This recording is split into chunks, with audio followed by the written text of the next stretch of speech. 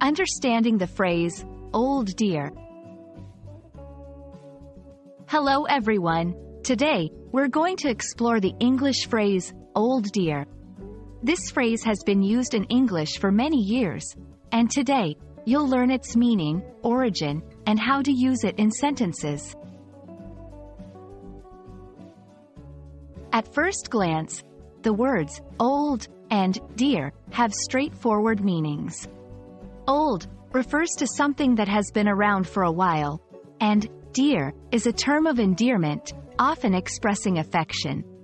However, when put together as old dear, the meaning can change, and it doesn't simply refer to something old and dear.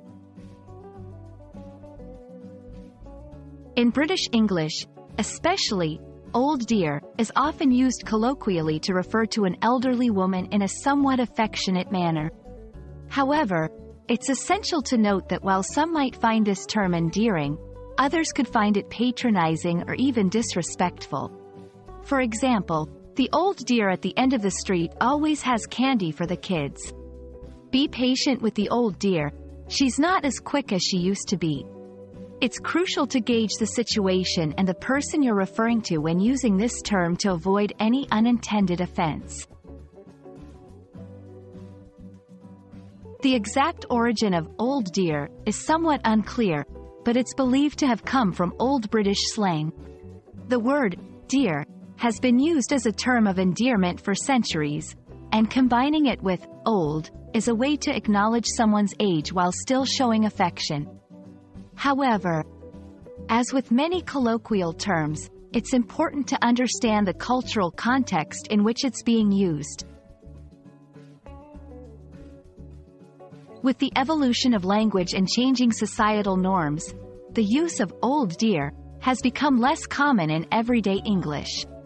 While it can still be heard, especially among older generations in the UK, it's essential to approach the term with sensitivity. If you're ever in doubt about whether to use it, it might be best to stick with more universally accepted terms, like elderly lady, or simply, ma'am.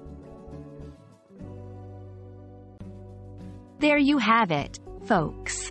The phrase, old dear, is rich in cultural context and can be a term of endearment, but it's always essential to be aware of the nuances and sensitivities surrounding such phrases. We hope this video shed some light on its meaning and usage. Until next time, keep learning and exploring the beautiful world of the English language.